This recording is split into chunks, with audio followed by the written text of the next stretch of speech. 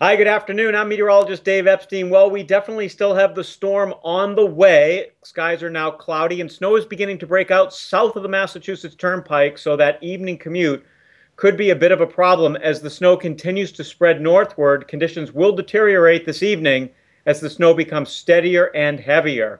So it does look like we are still looking at that 8 to 12, perhaps even a few inches more south of Boston, Cape Cod, the islands. We're looking at generally 5 to 9 inches, maybe an inch more than that around the Boston area.